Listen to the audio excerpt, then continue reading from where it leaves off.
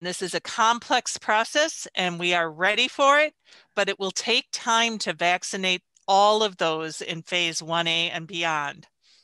While we undertake this work, the virus will still be here and we will still be in danger of spreading it if we do not take preventive steps. This is where we need your help.